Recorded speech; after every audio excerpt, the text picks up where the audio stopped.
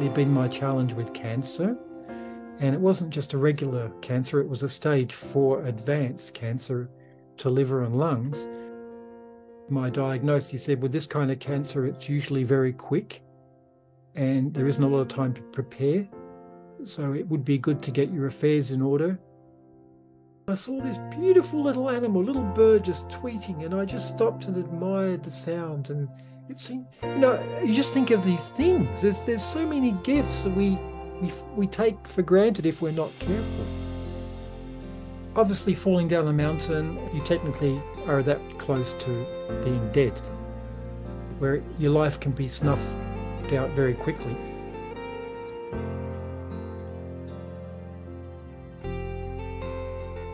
Welcome to the Sacred Conversation, and I am Daniela Haskara.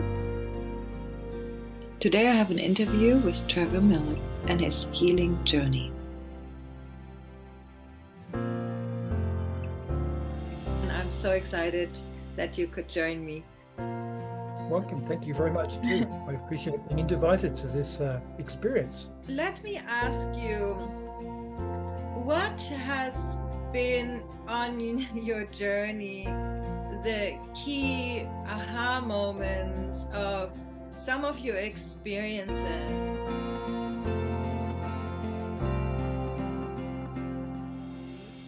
When I was sick, trying to get down on the typewriter was the last thing I could really do, except do little thank you videos on Facebook, that type of thing. Seeing you going through this experience the entire time, from the diagnostic experience, from getting the knowledge of how bad the cancer was, because wasn't it declared to be like a 4-stage cancer? Well, at 4-stage, and it wasn't just 4-stage. It was like, it was even we can't worse, really right? do much. We put you out to pasture. Yeah. We've done the best we can, and unfortunately. And you were given like 3-4 months, right? Well, they say traditionally for that kind of condition, it's about 3 months. Yeah, and it could be 3 weeks, or it could be 6 months, but you could average 3 months. So, for all of this was a huge shock to you first. It was first a huge shock, but in the same time, you kept your belief. You never gave up, and you never doubted your own healing capacities. And I'm trying to grasp of what this experience for you really was. You see what I'm saying? Because I have we unfortunately just recently lost a few beautiful friends in our circle. Everyone, all in one space of 1 year. 4, and my mother. So for me, but the 4 deepest friends of ours in our age is so shocking, and most of them been going through this journey and so fast. So you ahead of them with all this with maybe even a worst case cancer experience, there somehow you did not give up. There was no belief inside of you that was an option.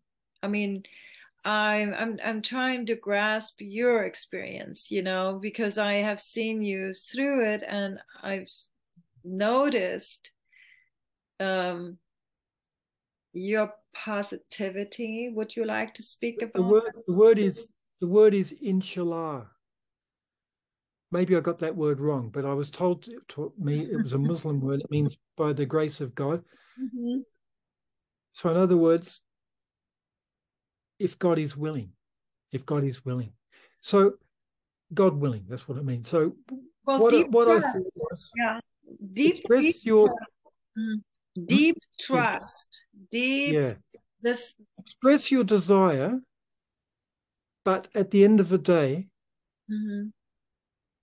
let the greater wisdom come through. And sometimes the greater wisdom isn't what we think is what we want, it's what is the greater wisdom. And it's a matter of trusting that we are all connected to source at all times, that nothing is separate from anything else. And if you can feel that ultimately you go back to source and you are a piece of source experiencing itself, it sounds like a lot of words, I know, but I was feeling that if I live, which I want to do, I'm choosing to do, is because I've got a lot more I feel I got to do in this world, a lot more loving and a lot more exploring and a lot more sharing. And my spiritual name is Awareness Message. It was given to me by Osho. And it's always been, I felt, a truthful statement, because that's how I've lived my life, is wanting to bring awareness through a message, hopefully a happy, engaging message, but it allows awareness to come through as well. And I feel that was my life's purpose, and I didn't have to make up that name. It was given to me, and I realized, wow, what a perfect name that was given to me by a great master. So I feel, well, okay, I didn't that's even my know name. that. I didn't know that. Tell me what's Oh, the name? well, If you want to keep it private, that's fine too. I can. yeah. It's just simply a truthful statement. So I just wanted to maintain that clarity, to not be too infected by the emotion of what's happening, but to feel the truth of what's going on, and then to digest that and simplify it. I find I'm very good, I believe, at getting a complex thought, the set of ideas, and bringing it down to its essence, and then sharing that essence in a way that is digestible to people who maybe can't really appreciate what that's all about. And sometimes it helps people. And I was a primary school teacher for 15, 14 years in the classroom.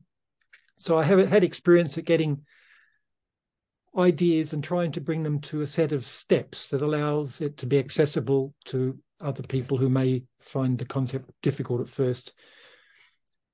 It all kind of comes natural to me, really, I think. I was finishing a story which I felt was very profound. Yeah, so to get through the cancer, it was acknowledging the experience I had in my life, bringing it to a point of practical application, saying I trust in God knows what is good for me, but I'm expressing what my preference is, but trusting in the sacred dance will take me where it needs to go. So it's like having a little bit of input. I see it a bit like a piece of flotsam going down the river of life. You can kind of go left or you can go right, and you can steer from hitting yourself in a log or hitting a rock. But at the end of the day, maybe a canoe going down a white water rapid is a better example. You've got a sort of a control of the mechanism, but at the end of the day, God's going to take you where God's going to take you.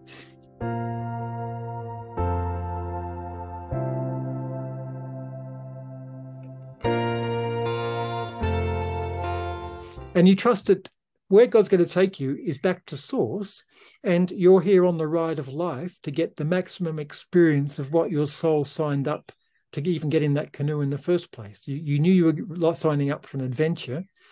And if you weren't going to sign up for that particular adventure, then you probably weren't going to be in that particular canoe. You would have probably taken a different route, a different river, a different canoe.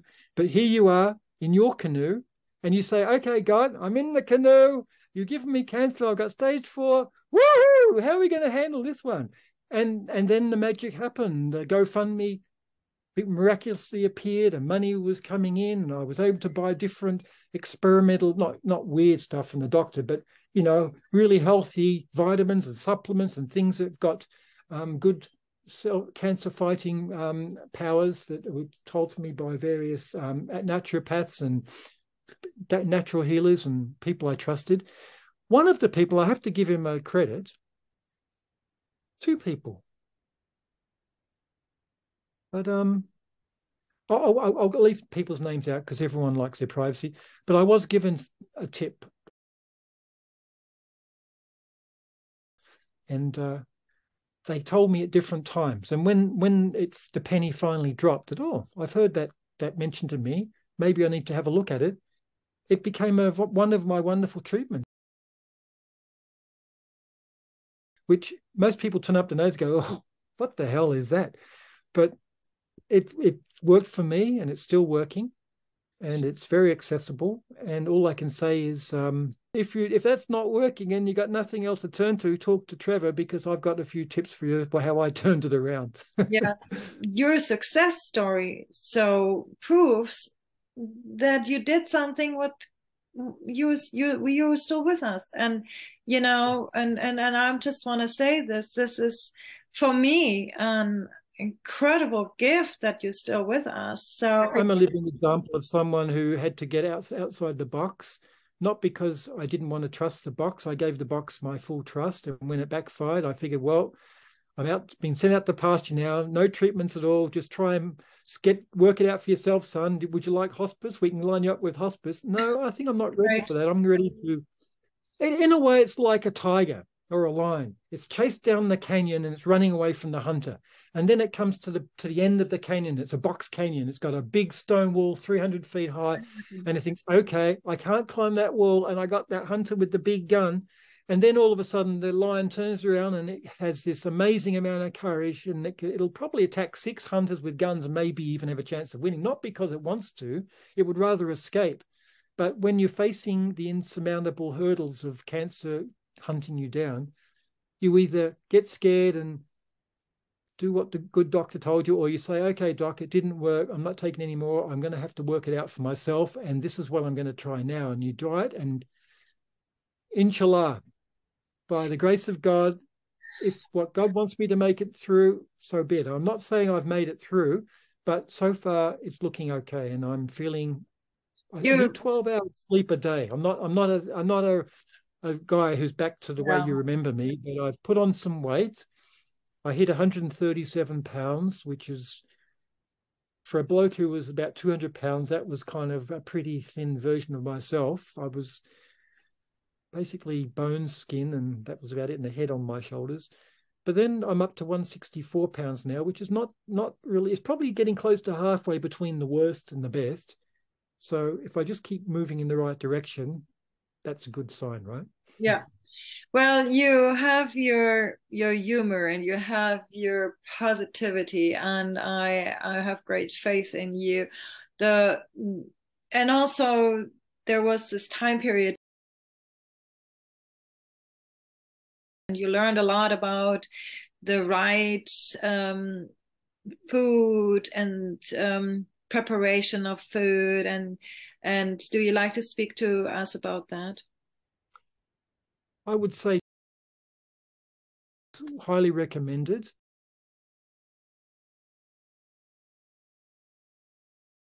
Basically pure organic juices, not juices, but fruits and vegetables, and some juices in moderation. I mean, that is a very healthy, organic diet that everyone in the cancer world who's healing naturally knows. His daughter, because she was 90, she built the hospital.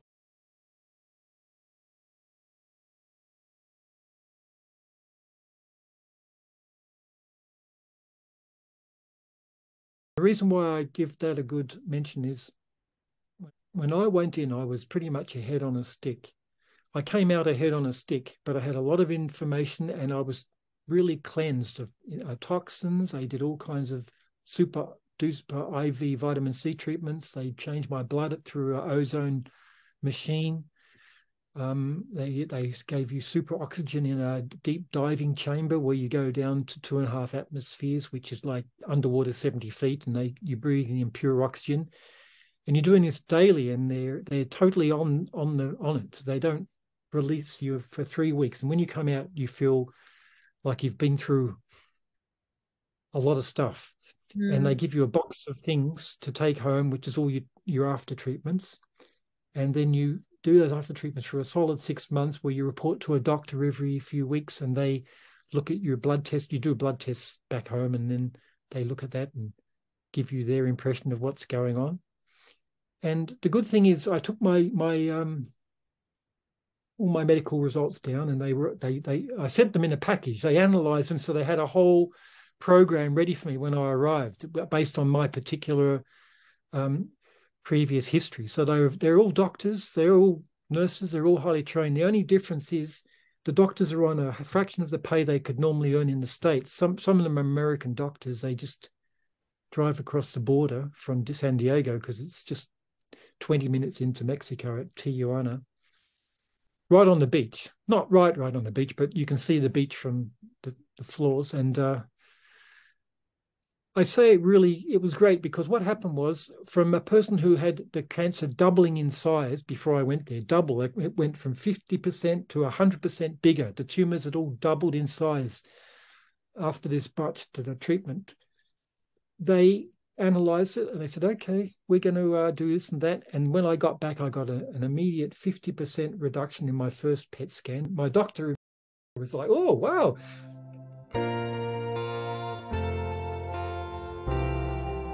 So, Trevor, yeah, I mean, what an amazing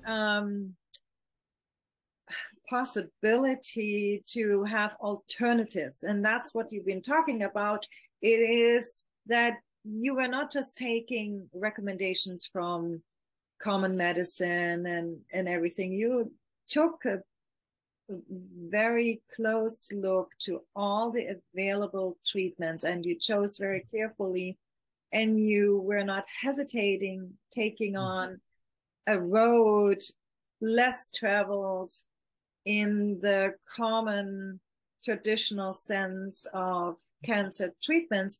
And am I correct that you also were not really going with chemotherapy? Was there like a small chemo experiment? Oh, yeah. My doctor, who had botched up on my original treatment, after 10 months, I was able, through natural methods, of which I can share that if you're interested, but I was able to heal my intestine myself privately.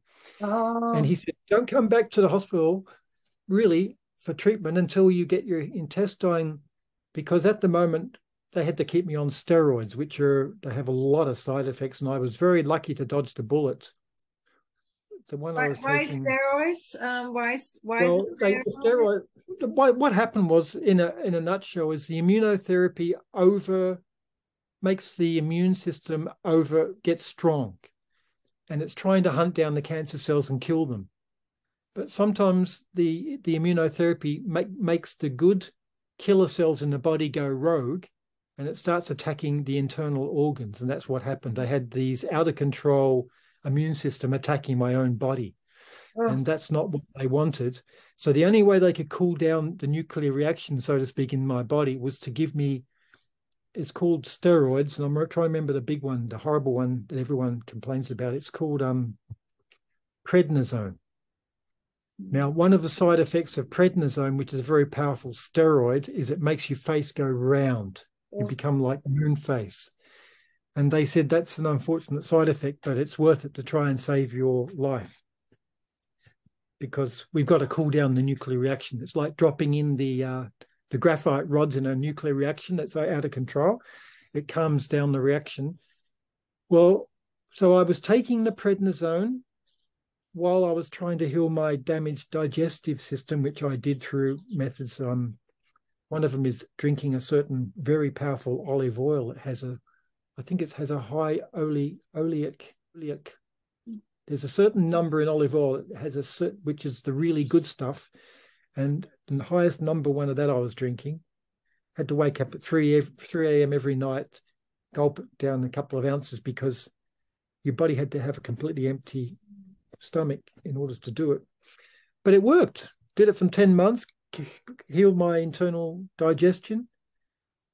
And the doctor was thinking maybe he'd done it, but I couldn't really tell him what I was doing, because I noticed as soon as I mentioned that I'm doing anything alternative separate to them, they get a little peeved. They won't admit to it, but you can kind of see the shutters go up, and it's almost like, oh, so you're not following doctor's instructions? Well, I'm not sure we can really help you that much anymore, sir. Because Yeah. So then Even you though have we've got protocols we have to follow here at the hospital. yeah. That's how the hospital functions. And So I and had to. it's a very tricky road. It's a very tricky road because you totally want to believe the doctors. You also know that they're doing the best they can. They trying to help you, and they're having their protocols, and also they're having their requirements given to them to exactly If they don't follow the protocols that they have to follow, it's not like they can just quietly look, exactly get this stuff, exactly take vitamin C. Don't they can't do that. They can't mention. yeah I couldn't get a prescription exactly for IV exactly vitamin C, which is acknowledged as a very powerful healer for people with cancer. Anyway, cut to the chase. I had a 50% improvement all round, and then I got a further 30% improvement, and they combine complementary. They do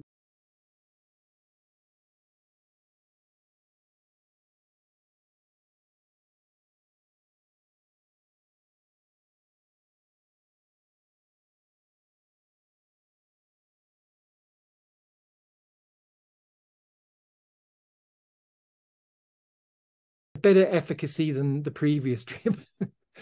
They won't really admit their errors. Which is kind of thinking positive, I guess. So I asked, okay, would you analyze this? And they said had a board meeting. They had all the doctors around a table and they looked at all the reports. They said, we've come to the conclusion at the board that this will be okay to take with your complementary treatment we're giving you here.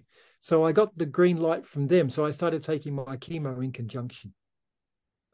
My regular doctor in America, there's now an Australian equivalent, they're recommending I take this particular type of oral chemo, which I'm doing.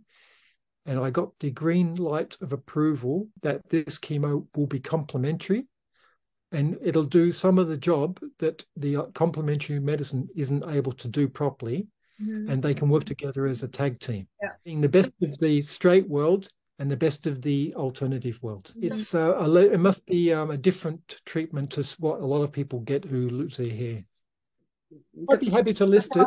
I would say anyone would not be able to get access without a prescription, but at least they can get a ballpark of what they can ask their doctor if that might work. exactly.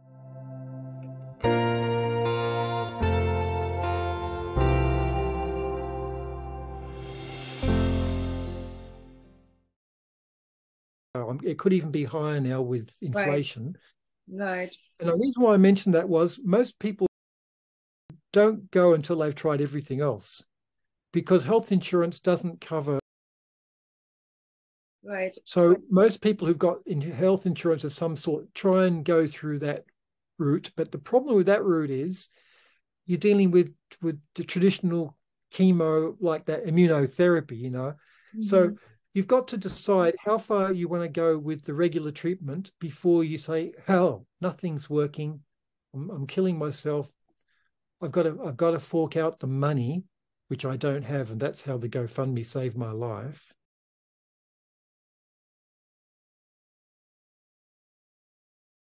It's only the beginning because I got a 50% reduction, 30% reduction, and then no change. And then on the next every 3 months, I have another PET scan. So a year down, the cancer was growing back again slowly. So I put out the SOS to my friends saying, help, help. Who's got some suggestions? I don't think I've got the heavy lift power to get my friends to fork out another $40,000. What do I do now? There's got to be another answer. And then that's when I decided to. Now, some people who hear this message might think, oh, I'll save.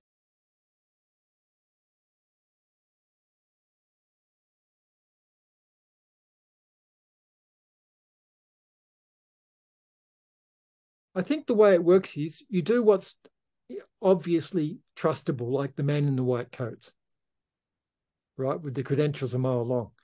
And then if that fails, then you do whatever their second option is. And if that fails, you think, okay, I'm getting desperate now. I've got to try and work out for myself what I can do that will heal myself.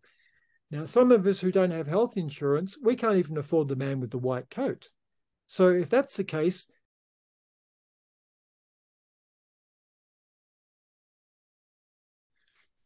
because it's far more detailed than what I'm telling you.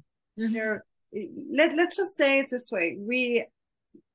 Options are there when you deeply look at how other people were able to explore success with those methods. And we want to, all we're doing here is telling a story of what experiments worked and what maybe has not worked as well. And you know, in the middle of all that, we unfortunately lost a few really beautiful friends in our friend circle who did different protocols and they didn't work.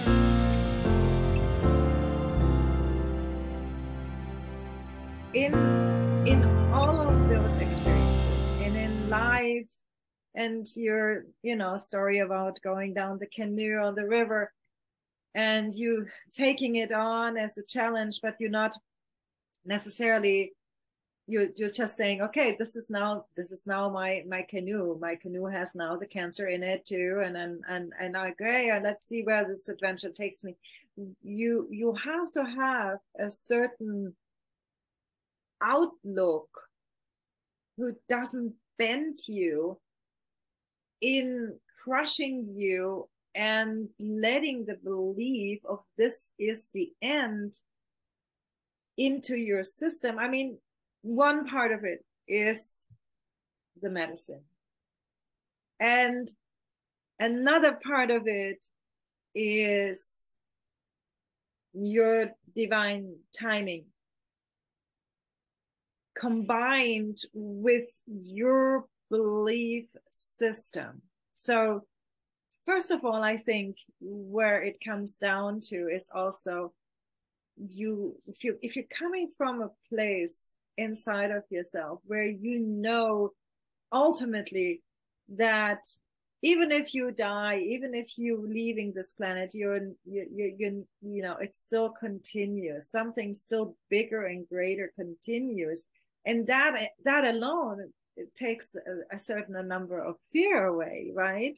But if you combine this with your humbleness, what you were speaking about, you are humbling to a place where within you,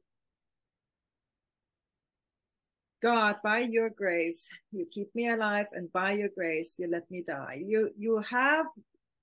You're surrendering to a bigger plan and allowing that to take place, but with utterly trust that the guidance will show up what you need. And I loved your analogy how you couldn't sort through all the emails, or you know, and there are these obstacles in the way how you can even find this truth. I mean, we all truth seekers, right? So what is it? Where am I going? What is the best for me? What is the best for me? Please, God, guide me. And then it comes down to, something shows up, and I see the sign and written on the wall.